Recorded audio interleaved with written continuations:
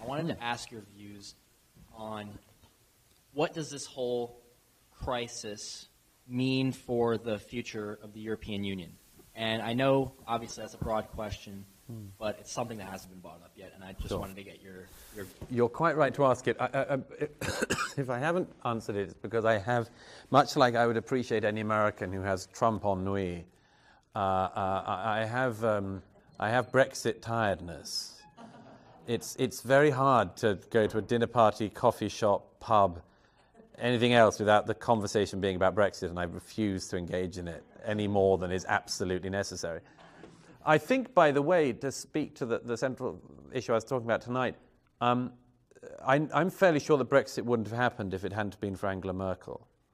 I think Angela Merkel caused Brexit.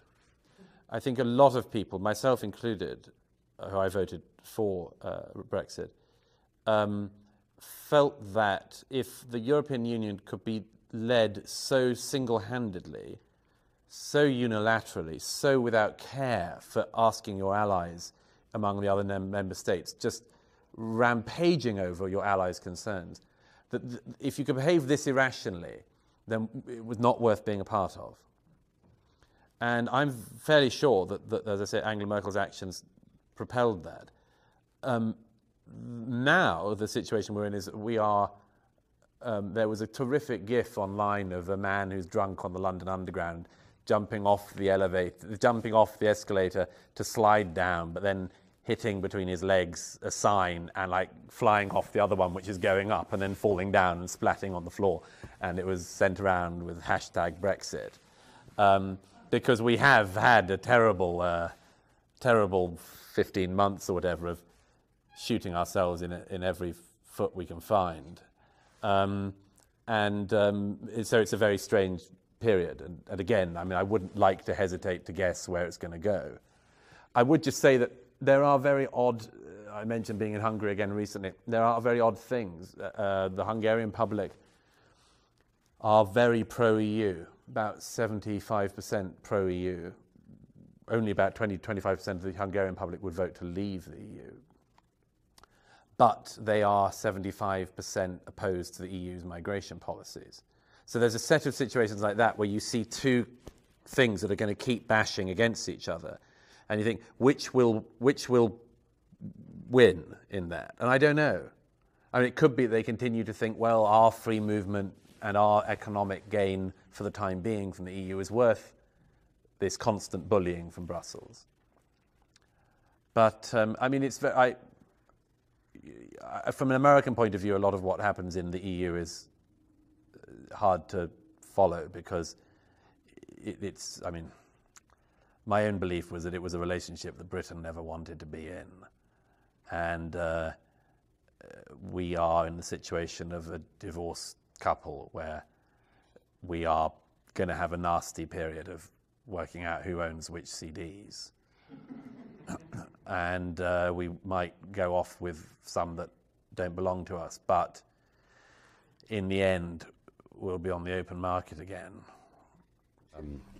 I've been travelling a lot in recent years across our continent, from the reception islands in the south of Europe, in Italy and Greece, where migrants are coming in, still coming in, roughly 6,000 in an average 24 hours to one island. And I've been following that story up.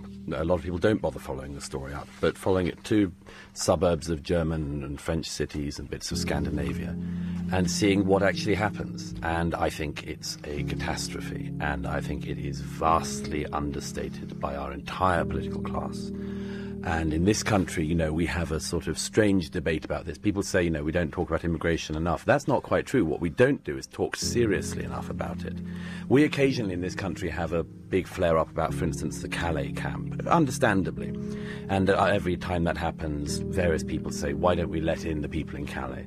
Ordinarily, there's about 6,000 people in Calais. 6,000 people, as I say, come in roughly every 24 hours to one island. And so we fantastically underestimate the scale of this challenge. People on the right sometimes think it's incredibly easy to stop. You know, you could simply stop the boats coming or something like that. And that's a mistake. People don't realize the huge complexity of that. And people, broadly speaking, on the left have this fantastical mistake of thinking, oh, once they're in, they'll become Europeans. And what's the truth? The truth is that that's very unlikely. It's very unlikely that when you import people into a continent from so many different places around the world, that you aren't, first of all, just going to import the world's problems as well as the world's people. And secondly, that they will become sort of liberal-minded Europeans. I give a lot of evidence in the book from polling, observation, statistics, to show that there might be a quite different future in this, that instead of, as it were, Europeanizing the world, that Europe becomes more like the third world. Can I put you, do you have a problem then with tolerance? I think that we as a society have a problem with this. But what's the alternative then? Well, we're not going to be tolerant. No, we're going to be intolerant. I think that tolerance has borders, like everything else should. That there are people who are intolerant who you should not tolerate. Let me give you a very quick example, if I may. I'm gay. Right. And it's not a very big thing in my politics or in my views. But I was very struck a year or so ago, and YouGov did a poll of attitudes towards homosexuality across the country. You would think this would sort of smoke out some homophobes in Yorkshire and, you know, the Dales and Wales. And no, no, no.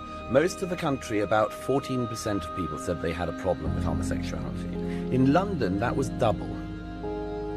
I think I know where we're going. Why would that be? Yeah, go on. Might it be that when, as I say, you import people from across the world, they don't all have the sort of Dutch and British views of, for instance, sexual difference, or gender difference, or even religious difference?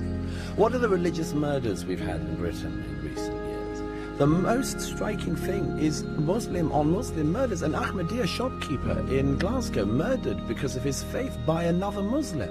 Who drove halfway up the country to do it. Who drove halfway up the country to do it. So I'm not saying it's all bad by any means. What I'm saying is that I think we should be looking at this much more seriously and considering that, this is the overriding thing, considering that it may not work. We are trying to do something historically fantastic. But what's the alternative?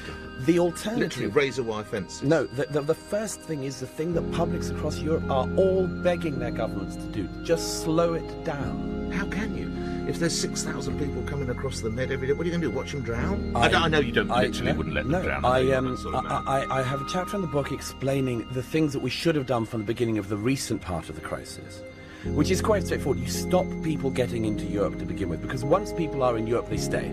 They always stay. I mean, it's a myth that anyone really gets returned. Tiny numbers of people get returned. So once you go in, exactly, and once you, as it were, break into Europe, you're rewarded for having done so. You become a European. You're part of Europe. So I think one of the first things is you've got to stop that flow. And I have a whole chapter on the things you could do. Leasing land from North African countries, making sure that the processing... Yes, you talk about stopping it at source. I read that bit, which is what Mr Cameron, of course, talked about when he was Prime Minister. Yes, talked about being an important part of that. Yeah. But the other thing is that we have a misunderstanding about this whole crisis, if I can say so. Whenever you speak to somebody who says, for instance, why don't we let them in, they are under the misapprehension that most of these people are, for instance, fleeing the Syrian civil war. Now, the Syrian civil war is a terrible war. It's beyond our control to stop it. And it is undoubtedly a humanitarian crisis. But most of the people coming into Europe are not coming from Syria. They are, as I've observed myself, coming from sub-Saharan Africa, from the Far East, from across the Middle East. When people say, well, if we solve the Syrian civil war, okay, what's your plan for Eritrea or Nigeria or Chad or any of the other places that people are coming from? Nobody can answer that. And so the key thing is that we're not doing the world a favour by implying that they can come in. But there is a school of thought that one of the ways to defeat ISIS, and there is an argument that ISIS is anyways being pushed back, is that they had this culture of hatred, that Europe hates you. And the fact that actually Europe doesn't hate you, Europe is quite welcoming, particularly if you look at Angela Merkel and her policy, that was a way to defeat the ISIS ideology. I've read that. Now, you might totally disagree with it, but I put that to you at least as another way of seeing what Merkel was trying to achieve. If that was what she was trying to achieve, then she'd have to take the bad with the good, wouldn't she? And accept then on her conscience the people mown down by a truck in Berlin before the Christmas market before Christmas. She'd have to take onto her own conscience the first suicide bombing in Germany in 2016 outside a wine bar in Ansbach. She'd have to take on her own conscience the ISIS axeman on a train who ended up brutally hacking at a family actually of Chinese tourists in Bavaria. She'd have to take all these things on board, and then she should turn around to the German people and say, you know, I'm playing a very long game, and you're just going to have to put up with a lot of suicide terrorism and a lot of bad things in the meantime, but you know, it'll turn out all right in the end. And as I say, again, maybe she's right, but if she's wrong, and I think she's wrong, then she is screwing up an entire continent. So you talk immigration identity in Islam. I mean, the Islam part is not necessarily fair then for those who are all coming from sub-Saharan Africa. Isn't that right? It's just an inflammatory word to put on the cover of your book, Douglas, because you know it's going to attract attention. No, not at all. I put it there because I think it's the hardest bit of this issue. Europe and our country, I mean Europe as a whole, as a culture, has boundaries and has borders and has a past. Now, one of the things about that is we are able to integrate people. My view is we can integrate people into that culture as long as it happens slowly and as long as the change is not too radical. Now, I think that one of the hardest bits of this is not actually it's not easy for a Nigerian Christian to move to the UK. It is, I would argue, harder for somebody of an Islamic background to integrate into Britain. And this, I think this is perfectly obvious. It's so blindingly obvious that people never say it. But the bigger the difference of leap of culture, the more problems it seems to me you're likely to have. And the larger the numbers, the more long-term that problem is. So this isn't about beating up on Islam or Muslims or anything like it. It's saying we are going to have a serious problem of digestion.